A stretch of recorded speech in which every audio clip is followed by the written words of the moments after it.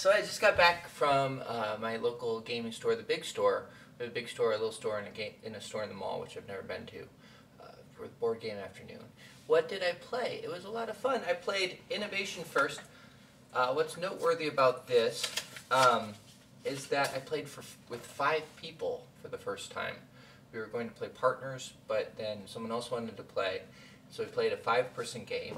Something that I've strayed away from in the past, mainly because I'd heard that it was too chaotic, and that it was just too much shifting before your turn, which I could understand. It was still a lot of fun. It was a very different sort of game. You go through the ages much quicker, and a lot of stuff happens. I think it was a noteworthy game because of that, and also because the fission card ended up getting played, which it was played by someone who, if you're not familiar with the card, it's a card that each person it affects draws a number 10 card, and if it's red, everything gets wiped away. Okay, so there was a bunch of, a nice narrative developed up until that point, and then fission happened and everything got wiped away. There was people in very different positions who were strong in a lot of different ways. It didn't look like anyone was going to win on achievements, but it could have happened. It got so that I think maybe 3 of the 5 were maybe in the running to win on achievements at the end of the game. Though I kind of thought it was going to end on score or by one of those cards that says if you have this and this, then you win. So it came down to turn order, which there was several games today actually all the games today. I have this hypothesis that any multiplayer game, you don't have full control over whether you win. You never do, right? But it's less of you can't take it as strictly competitive, because the dynamic with the people is going to matter a lot. So turn order mattered in this respect because something happened. But shortly before the fission happened, a lot of the older eras got filled back in, and so those cards got drawn up. And then when it was my turn, it was 10s again, and I had some cards in my forecast, so I used those 10s and ended up winning because of just kind of how it shook out. If I had been in a different play order, I wouldn't have won the game. So I always appreciate that when the winning kind of is just it's down to just a matter of circumstance then, which doesn't make the rest of the game meaningless, because if other people weren't playing to win up until that point, that wouldn't even matter. Like someone would have just won by well before then. So the fact that everyone's striving up until that point makes the game interesting. Striving and also playing with a bit lightheartedly as well. So you strive, but you're also trying to enjoy yourself. So you'll do effects that just because it's interesting to you, and I think that's worthwhile, and to have a good mix of that. So it's a lot of fun. Then we played Lifeboat. Lifeboat was interesting. Played with only one other person who'd played before. A lot of first-timers. Everyone came away with enjoying the game.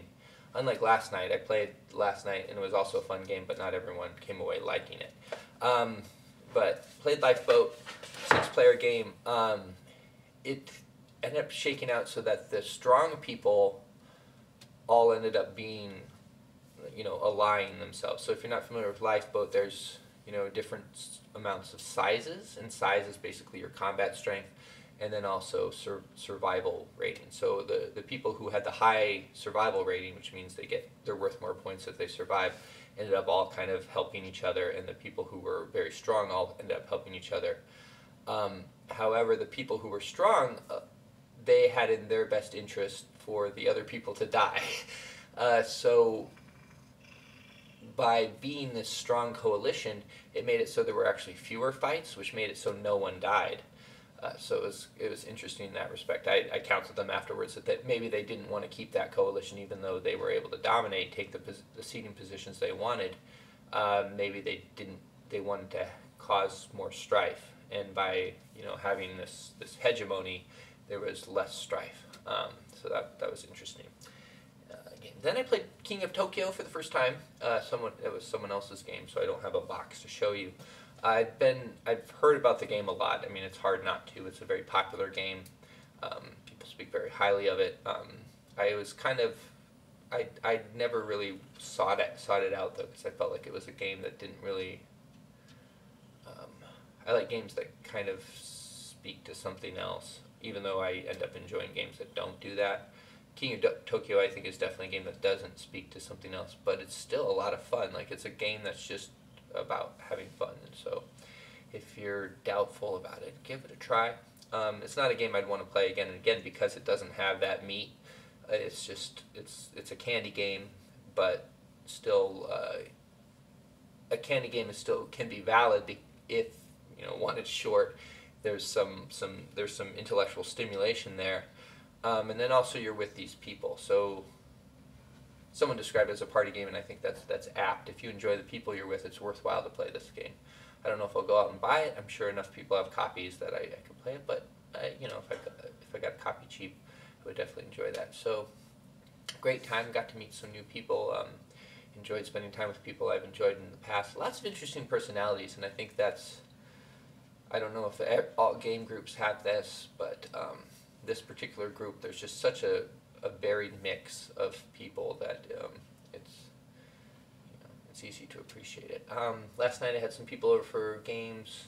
It was more of we played Zendo, Dixit, and Lifeboat, and that was great too. So I don't really have as much to say about that. It's less fresh in my mind, and it was a lot more about the socializing, but a good social experience. So that's it.